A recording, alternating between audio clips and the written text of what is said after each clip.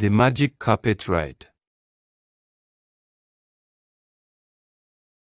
Once upon a time, in a far-off land, there lived a young boy named Omar.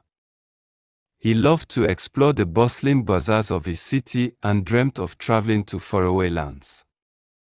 One day, as he was wandering through the market, he stumbled upon a strange old man who was selling carpets. "Welcome, young boy. Come take a look at my carpets. They are not just ordinary carpets. These are magic carpets that can take you anywhere you want to go." The old man said, his eyes sparkling with mischief. Omar was intrigued. He had heard stories of magic carpets before, but he had never seen one in person. He asked the old man how much one would cost, but the old man only smiled and said, "These carpets are not for sale. They are meant for those who are pure of heart and brave of spirit."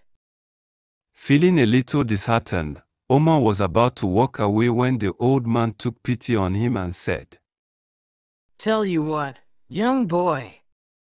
I see a spark in your eyes. I think you have what it takes to go on a magical journey. If you promise to use the carpet for good, I will let you borrow one for a day." Overwhelmed with excitement, Omar eagerly accepted the old man's offer. He chose a beautiful blue carpet with golden tassels and climbed on it.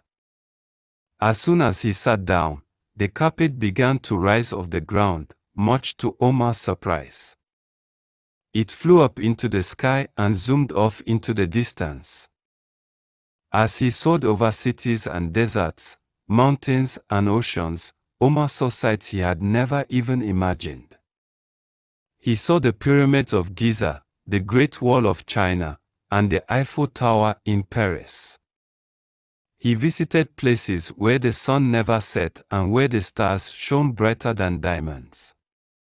Finally, as the sun began to set, Omar found himself back in his own city, hovering over his own house. He landed the carpet gently in his backyard and jumped off, feeling exhilarated and grateful for the amazing adventure he had just had. From that day on, Omar was no longer content with staying in one place. He knew that there was a whole world out there waiting to be explored, and he was determined to see as much of it as possible. And whenever he felt the urge to wander, he knew that the magic carpet would be waiting for him.